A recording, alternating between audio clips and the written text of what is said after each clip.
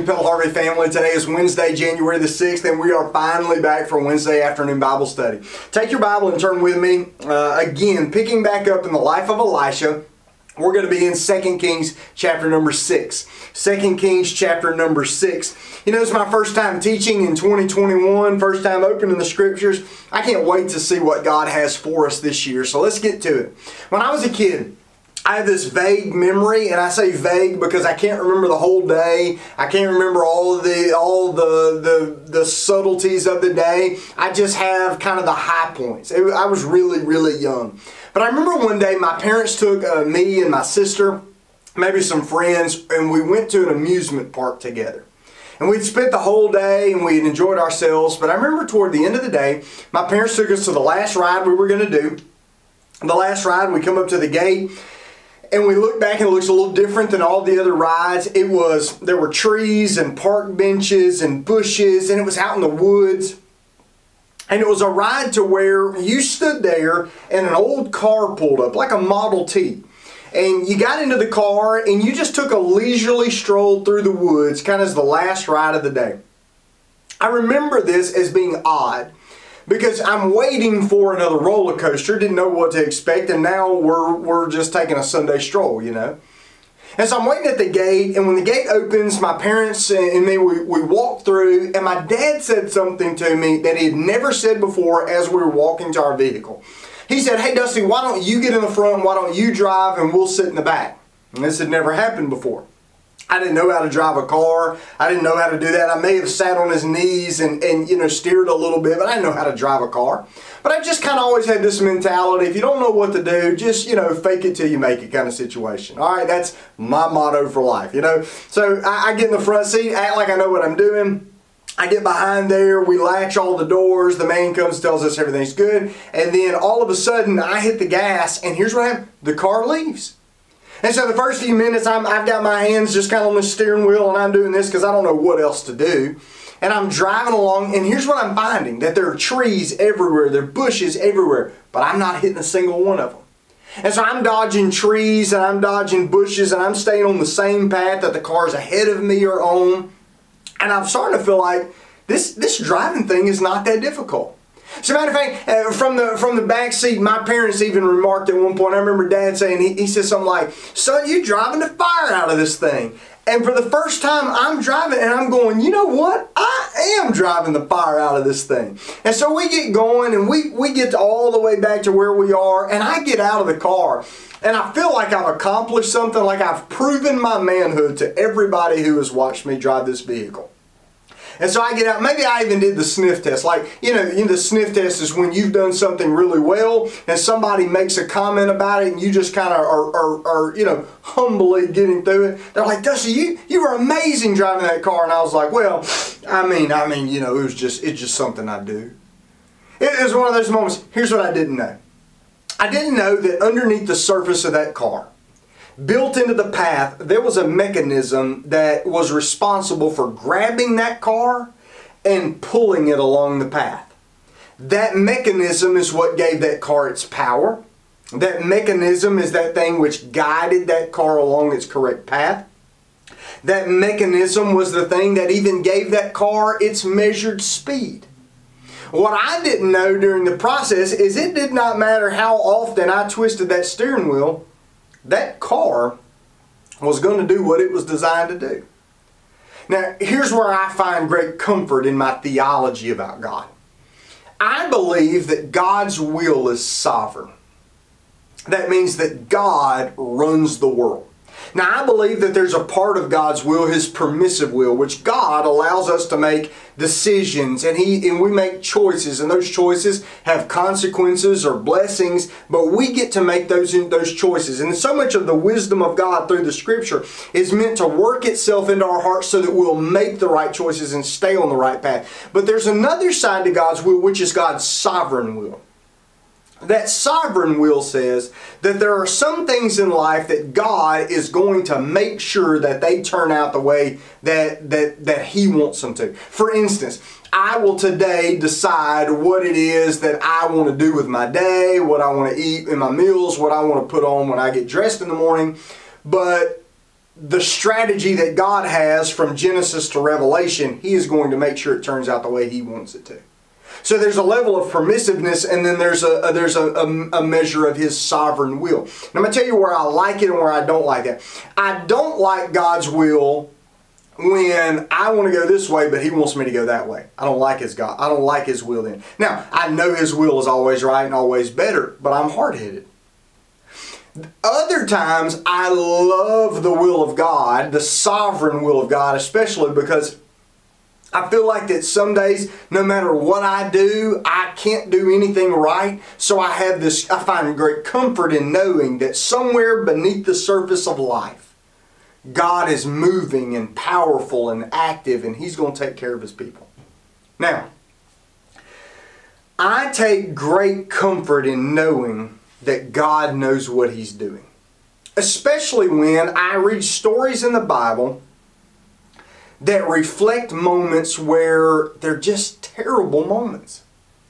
I like the power and the majesty of God's will when I'm in my own situations in life, or I see others in situations in life where they're struggling, where they've hit life's up and downs, obstacles, or bumps and bruises, or twists and turns along the way. I like knowing God is in control. I like knowing these things because they give me hope. That underneath the surface, even if I do not know what's going on and I cannot explain what's going on, I've got no answers for why bad things happen in people's lives, I do know that underneath the surface, God is always good, and He is always right, and He is always merciful, and He is always gracious. And so underneath the surface, I find great comfort in that. And you're going to need to know that too when you read through the story we're going to read through today and you go through life's troubles. That even if you don't know it's there is this undercurrent underneath the surface that God is good, you can trust Him, and He's going to take everything and He's going to work it together. Now here's the passage I'm going to need you to understand that to really get. 2 Kings chapter 6 beginning in verse 24. And it happened after this that Ben-Hadad, king of Syria, gathered all his army and went up and besieged Samaria. And there was a great famine in Samaria. And indeed they besieged it until a donkey's head was sold for 80 shekels of silver, and 1/4 of a cab of dove droppings for 5 shekels of silver. And then as the king of Israel was passing by on the wall, a woman cried out to him and said, "Help, O my lord the king." And he said, "If the Lord does not help you, where can I find help from you? From the threshing floor or from the winepress?" Then the king said to her, "What is troubling you?" And she answered, "This woman said to me, 'Give me your son that we may eat him today, and we will eat my son tomorrow.' So we boiled my son and ate him, and I said to her on the next day, 'Give your son that we may eat him.' But she had hidden her son." Now it happened when the king heard the words of this woman that he tore his clothes and he passed by on the wall. The people looked, and underneath he had sackcloth on his body. And then he said, "God, do so more to me, and more also, if the head of Elisha the son of Shaphat remains on him today."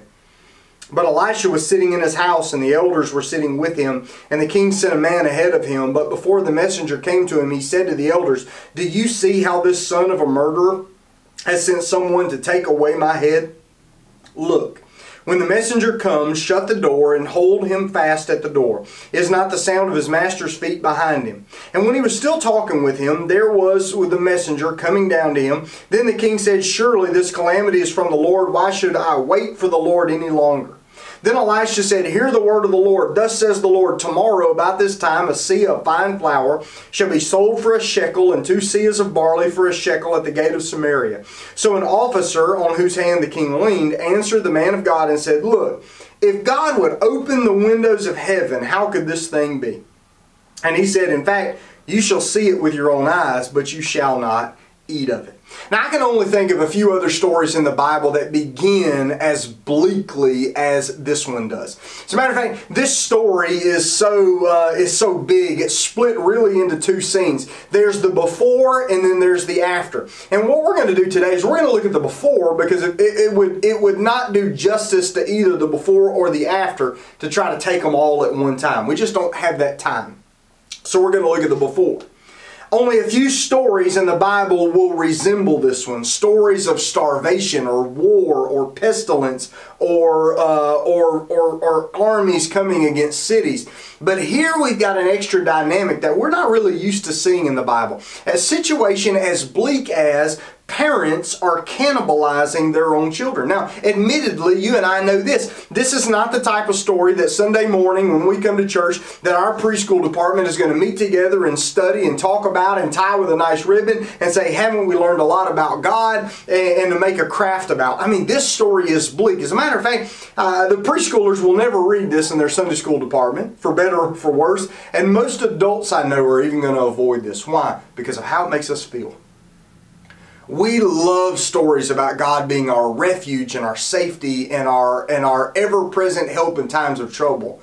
But this brings a question we don't often like to consider is, what happens when we need God, but we don't feel like He's near? You think about it. Think about how this story makes you feel. Do you feel disturbed? Do you feel distressed? Do you feel shocked and uneasy? And if the answer is yes, then I'll tell you, you're on track, because that's how it's supposed to make you feel. As a matter of fact, if we were to take this story and we were to share it with somebody that you've been sharing Jesus with, and you've told them how God loves them and He sent His only Son to die for them, and how gracious God is and how loving God is and how God is love, would they read this and also now have some questions? Would they be uneasy, unsettled? Would they struggle with this? And probably for 99.9% of them, they would say yes. And so if we can admit that saved people and lost people all read this story and we go, this story is not right, then we have to conclude that all of us know in our own hearts we were built for something better than what this world offers. Matter of fact, you remember what C.S. Lewis said. He said, if we find ourselves with a desire that nothing in this world can satisfy, the most probable explanation is that we were made for another world entirely. Remember, there's a track running below this. I don't want you to lose hope here, because God is still there. He is still powerful. He is still moving. He is still good. You need to keep that in the back of your mind as you process through this story, because God is good even when situations are bleak. Now, the lessons of this story are pretty simple. Their illustrations obviously extreme, but the lessons are simple. The first one is sometimes the hardest thing you can do in life is just wait, especially when you are waiting for things to get better. The second thing is life is ugly, and it's going to be that way, and it's going to get that way, and it's especially going to be that way when you push ahead by just your own willpower. You're pushing ahead maybe into things that you know you shouldn't have, but you've done it anyway. Life gets messy. The other thing is about politics. I mean, realistically, we're reading a book called Kings, and we're finding what man has been able to bring for himself. There's a politician there. There's a king there. And he's got nothing. He's got no help. Why? Because there's really only one king. And only one king in all the world who can really do something. This guy, admittedly, he says, I got nothing for you. I can't do anything. And so he's not a real king. He's a pretend king. And in this world, if you put your hope in men or politics or kingdoms or kings or leaders, you will eventually be disappointed every time. That's why we don't ever think we're going to see some utopia when some candidate gets in office. And we also don't have to despair one another. Why? Because this world is going to continue, but God is the constant. Now here's what's happening in this passage. The border raids from previous stories had stopped.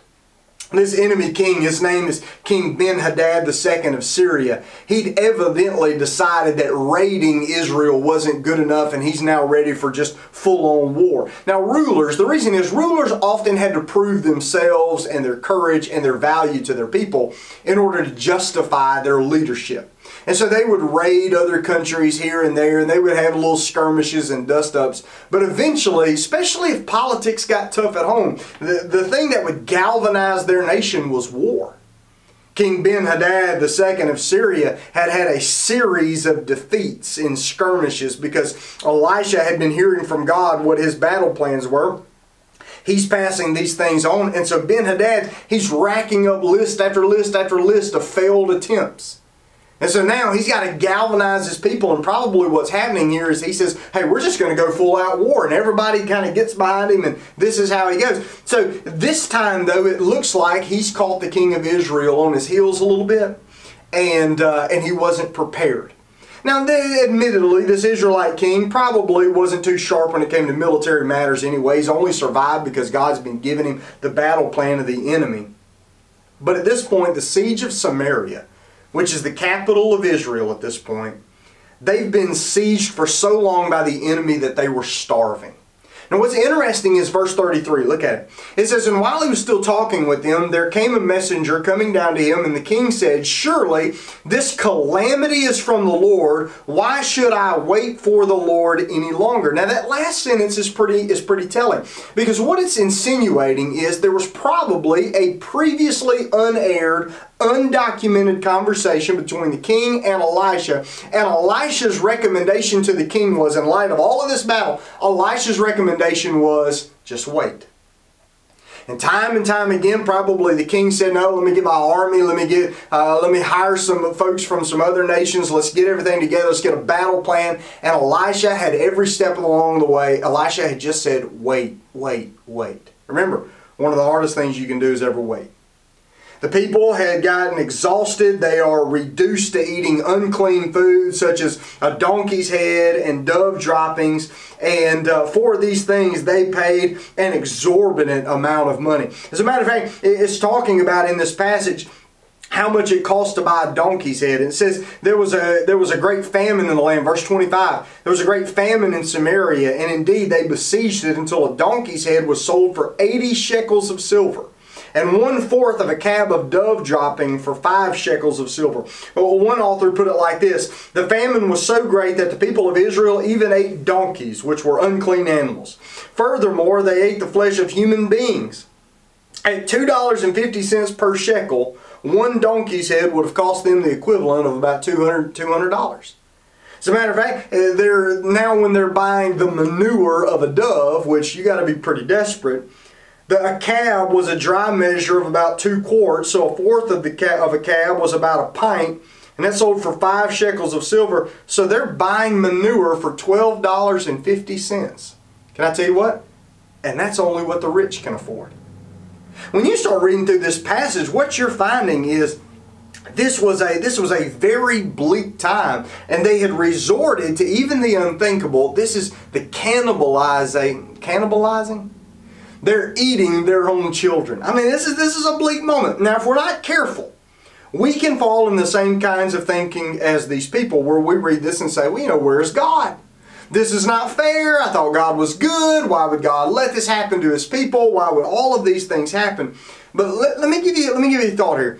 When you are tempted to doubt God's goodness because you can't see His goodness, maybe it's below the surface of your current situation, I invite you to take a step back and ask, is God wrong? Or has something prior to this led us into this wrong? Now, I think you can rewind the tape a little bit in the story and you can find what God has already said. In the book of Leviticus, what if God has already predicted moments like this in the Bible? And so now they're getting here, now they're surprised, now they're wondering, where's God? And He said, I told you this stuff was going to happen. The book of Leviticus chapter 26 says this: and if by these things you are not reformed by me, but walk contrary to me, then I also will walk contrary to you. I will punish you yet 7 times for your sins, and I will bring a sword against you that will execute the vengeance of this covenant. And when you are gathered together in your cities, I will send pestilence among you, and you shall be delivered into the hand of the enemy. And when I have cut off your supply of bread, 10 women shall bake bread in one oven, and they shall bring back your bread by weight, and you shall eat and not be satisfied. Here's what God told His people from the very beginning.